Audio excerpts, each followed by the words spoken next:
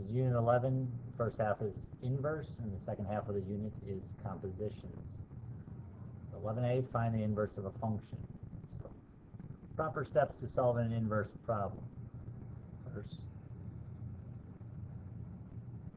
switch the x and the y in the problem. So physically, just take the x and switch it with the y. Second, solve the equation for y.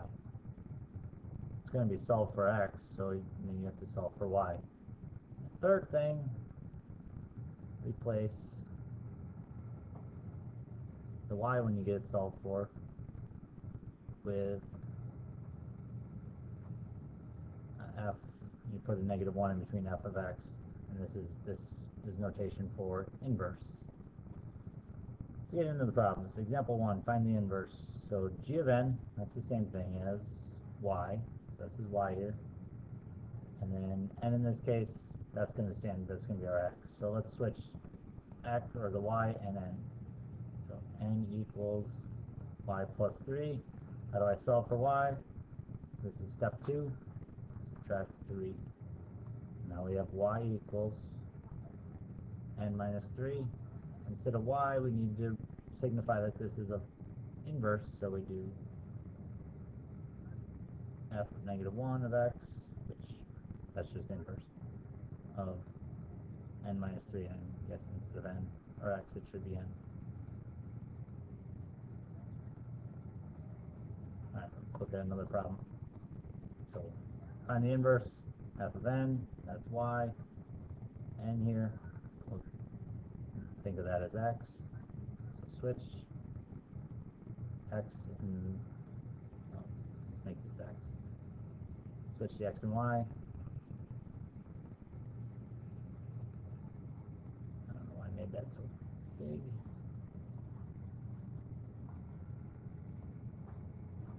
So we have plus 2. Don't know why it's all the way over there. So now we have the plus 2 here. First thing you have to do is isolate the cube root.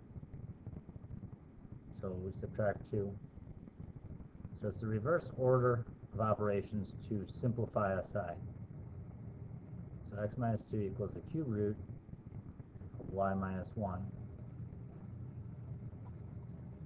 And then opposite of a cube root, now that it's isolated, you can cube it. Cube the left side, so you're cubing the whole binomial.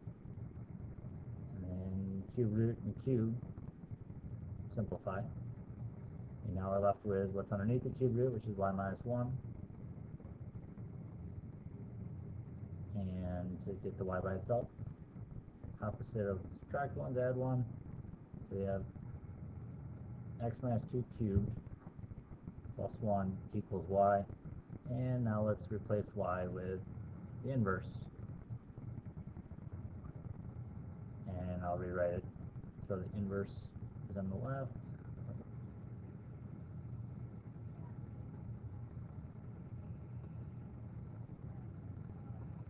And the last one, example 3 for this.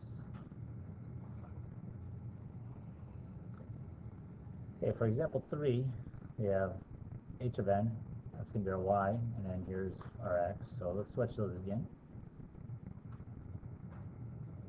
3 over y plus 1 plus 2. And so now it's a little bit different because there's a rational here, and you have a variable in the denominator. So we're going to have to do something a little different at that point. But first, you got to get this fraction here isolated.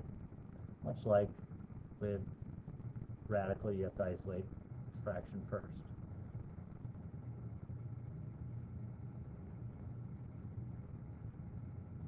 And then you cannot solve for an equation. You can't solve for a variable in an equation if it's in the denominator. So we need to get this out of the denominator.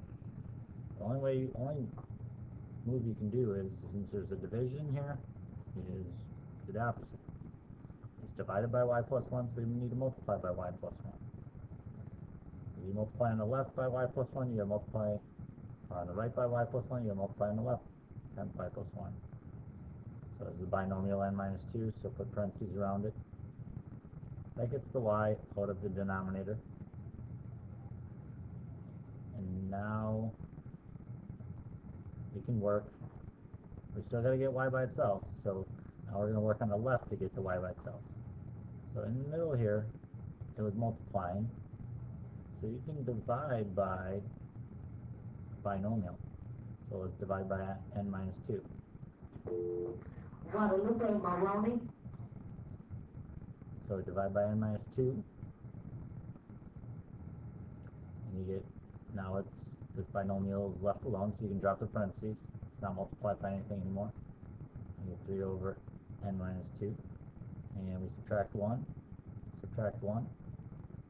and you get y equals 3 over n minus 2 minus 1. So y is isolated, so now let's rewrite it. I always just write f of x, but I guess you should probably write initial. It's h of n, so this should be h n.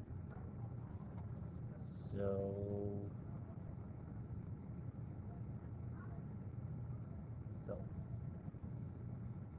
that is it. Or inverse of h of n is 3 over n minus 2, subtracting 1. Now moving on to 11b, which is graphing the inverse of a function as a reflection across the line y equals x. So we're going to graph the function and its inverse. So now we're going to do inverses with graphs. So we have f of x equals 3x plus 3. Let's make up a table. So let's look at what numbers can I put in for x that will make easy y's. Let's put in negative 1. Negative 3 times negative 1 is negative 3 plus 3 is 0. So negative 1, 0 is one of my coordinates. Let's put in 0. Substitute 0 in. 3 times 0 is 0. Plus 3 is 3. Let's substitute in 1. 1 times 3 is 3. Plus 3 is 6. So negative 1, 0. 0, 3. And 1, 6. So this is the function. To do the inverse of this, pretty simple. So the inverse, just take the x's and y's and switch them. So it was negative 1, 0, it's going to be 0, negative 1. So you're just physically switching them just like you did with the equations. So 0, 3 becomes 3, 0. And 1, 6 becomes 6, 1. Let's plot those points. So 0, negative 1, 3, 0, and 6, 1. And this is the graph of the inverse. If you notice in the learning target, it says it reflects across the line y equals x. Y equals x, that line runs through the origin, and whenever the x equals a number, the y equals the same number, so it's this diagonal here. And so the function of f of x and the inverse are reflections across this line. So moving on, graph the function and its inverse. Make up a table again. Remember, we're doing these by hand. So y equals x. What numbers would be easy in here to make, or be easy to solve? So 3 minus 3 is 0. Cube root of 0 is 0. Minus 2 is negative 2. Let's try 2 or 4. 4 minus 3 is 1. 1 cube root of 1 is 1. Minus 2 is negative 1. And since we have to do a cube root of something, let's put, and let's do 2. So 2 minus 3, negative 1. Cube root of negative 1 is 1. Minus 2 is negative 1. So plotting these 3 points, 3, -2, 4, -1, and 2, oh, it should be -3. It should be -3. Cube root of -1 is -1 minus 2 is -3. Drawing this graph. And then to find the inverse, switch the points. -2, 3. -1, 4. -3, 2. So -2, 3. -1, 4. And -3, 2. Now, one thing you have to know about inverse is the inverse of a cube root is cubic. So this is a cubic function. So it's going to be, the inverse is going to be a cubic function, not cube root. So it will not be the same shape. It will be cubic function shape. And if we look, y equals x, I'm going to go right through this line here. So come to class with any questions. Thanks.